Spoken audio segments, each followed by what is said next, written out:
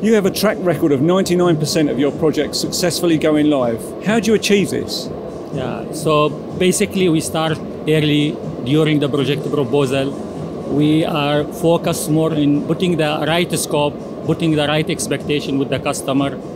What we normally believe that we should deliver what we have promised to the customer, and we always promise our customer what we can deliver. So during the project execution, we will not have any gaps and our project will go smoothly.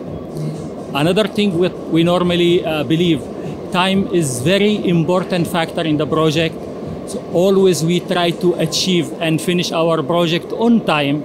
This will make our customer more delight and we are getting more repetitive business.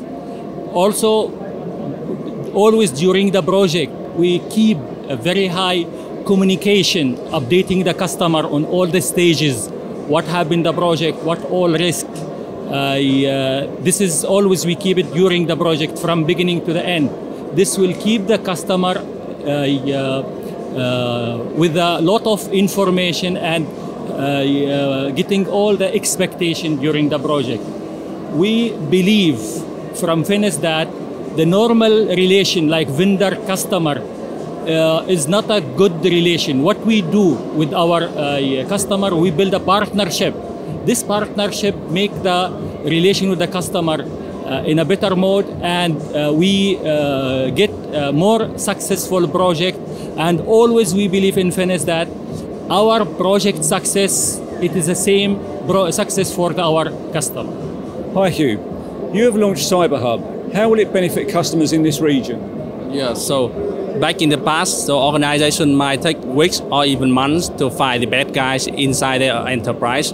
So now it's much easier to find the bad guys because the cutting edge technologies, but the enterprise still struggling when they want to find the bad guys timely manners.